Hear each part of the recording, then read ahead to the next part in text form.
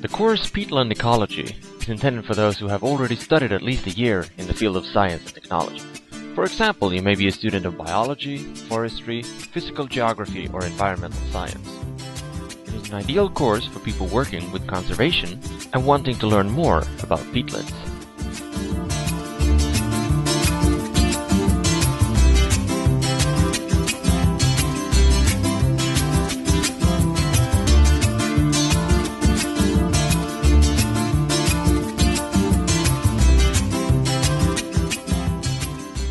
Peatlands are waterlogged ecosystems where lack of oxygen in the substrate is the rule and organic material is accumulated over centuries as peat. In many oceanic regions and at northern latitudes, peatlands cover enormous areas. When you have finished this course, you will have an understanding of wetland ecosystems with the patterns and processes taking place there. We will make a global overview of different types of peatlands and their relative distributions.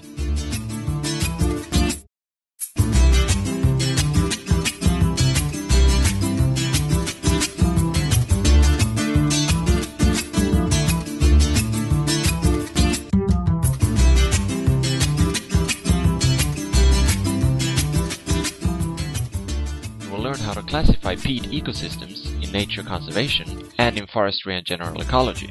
You will also learn how to recognize a number of different peatland plants and learn how they can be used as environmental indicators and for classification and environmental monitoring.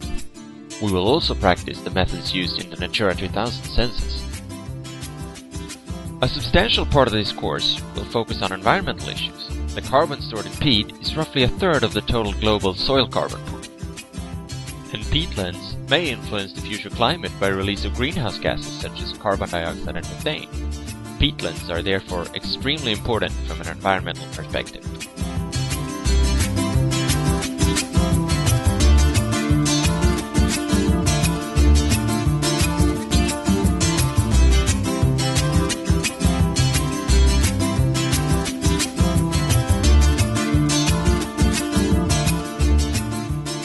Many peatland types are biodiversity hotspots for plants, invertebrates, and birds. We will make excursions to exemplify the diversity and adaptations.